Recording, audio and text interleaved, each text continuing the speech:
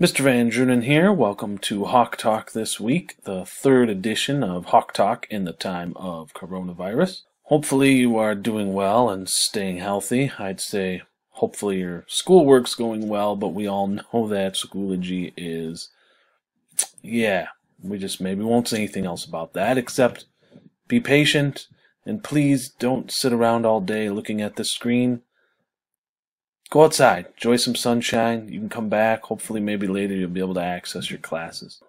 I think maybe Schoology just wasn't ready for the whole country to start distance learning. And there are a lot of things that are going well. Our district is feeding people, providing childcare. There's a lot of cool stuff going on. So if you feel disconnected, try to find a way to connect somehow. If you have a need, let us know. I do want to highlight one announcement for you guys here at the high school. I know it's a little beside the point to mention going to Schoology, but we're talking about not just logging into your classes, making sure you got all your work covered, but also your grade level class. There's a little attendance question each day. It's nothing much. Mr. Elson's been putting some of these together, and you just kind of check in there each morning as you're getting going on some of your schoolwork and answer the question for the day, and that should be the grade level class you're in, 9, 10, 11, 12. I do want to point out one more thing in that Schoology folder for your grade level class. So if we look at Schoology here I am on the grade level 9 Schoology class. You can see that's where you can do that little attendance piece I was talking about. There's some other things that are kind of uploaded here, part of, staying healthy, doing well. Over this time of distance learning. I want to click on this folder here, weekly challenges.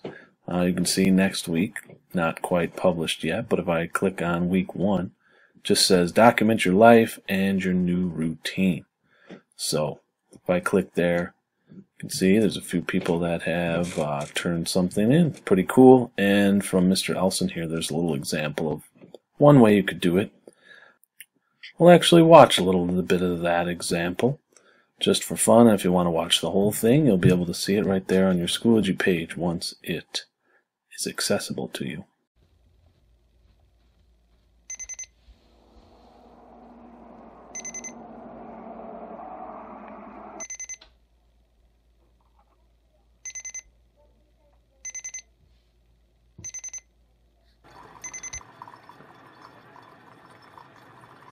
Well, it's day one of working from home, trying to set a routine, get on schedule. It's a little bit before 6. I've already been outside, salted the walkway, and cleaned up some cat puke twice today. So, about to start my workout, gonna get going on that, and then should be set for the rest of the day.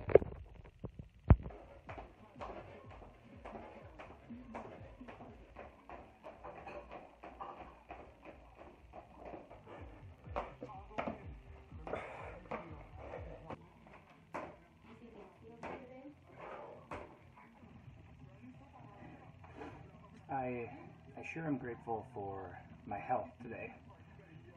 Even though I'm not in the best of shape, it feels good to sweat. And I feel like today I'll be more productive. So I'm really feeling grateful for that today.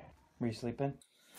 Okay, so obviously we know who should be taking over for Hawk Talk. What we're going to try to do is take the best stuff that comes on these weekly challenges and share it on Hawk Talk. So if that's something you're interested in, or if you want a little 15 minutes of fame and fortune, there's your opportunity.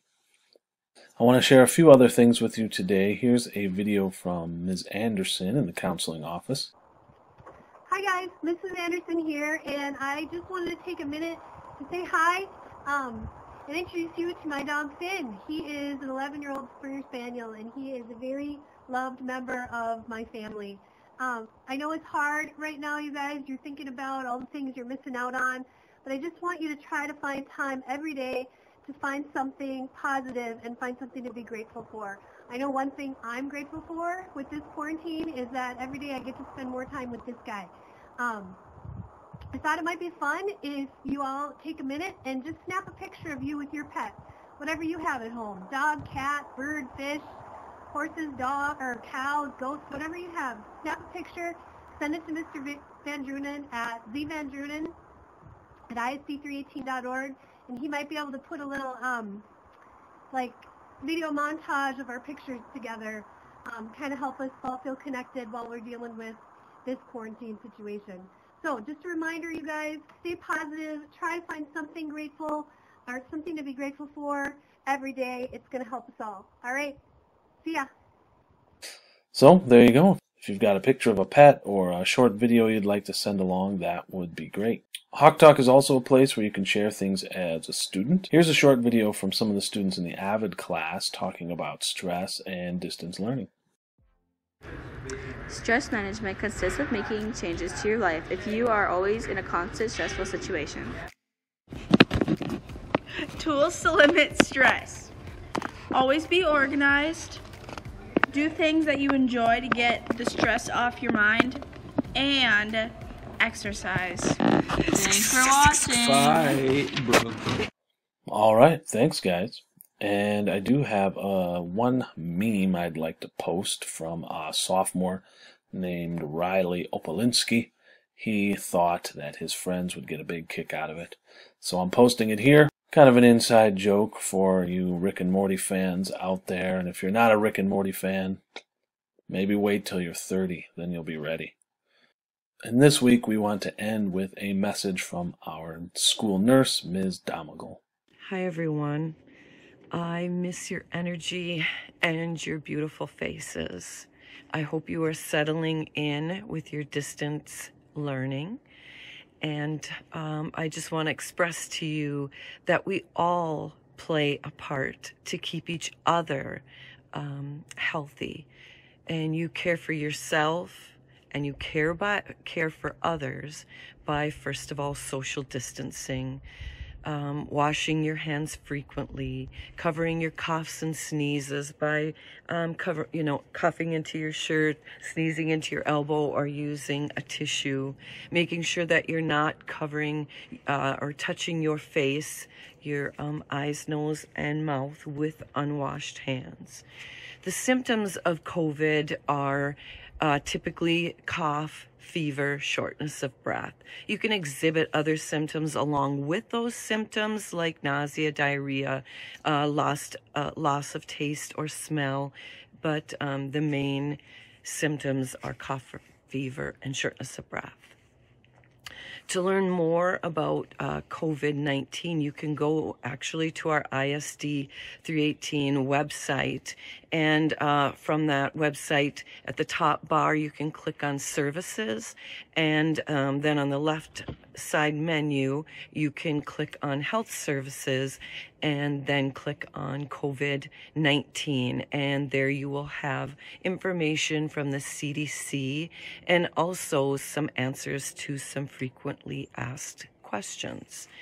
Also, please remember that you can always contact me, that I am still your nurse, except for now I'm a virtual nurse. So if you have any questions or concerns, please email me at tdomagal@isd318.org. Please take good care of yourselves and be well.